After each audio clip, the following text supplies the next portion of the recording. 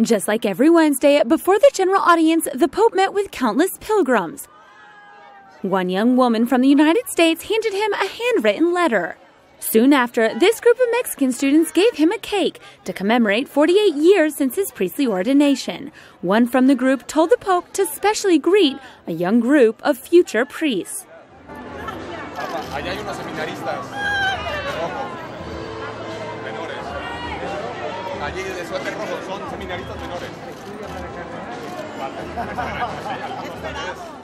Additionally, the Pope blessed the child in the womb of this pregnant woman. The Pope's greetings and blessings led to some painful moments, but they were also beautiful moments. Then in the catechesis, the Pope explained why it's necessary to go to Mass on Sundays.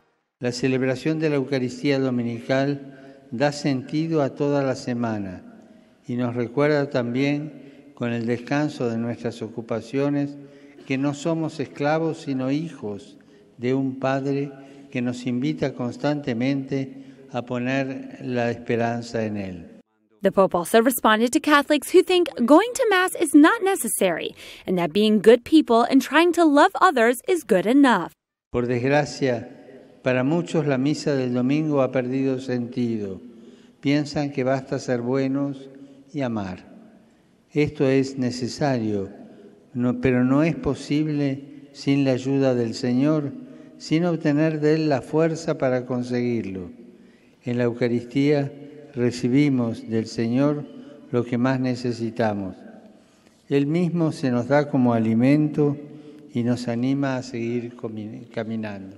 At the conclusion of the audience, the Pope greeted the Vatican representative to the UN, Bernardito Auza. The large audience hall is ready for Christmas. The ornaments arrived from Mexico. They're a gift from the state of Campeche on the peninsula of Yucatan.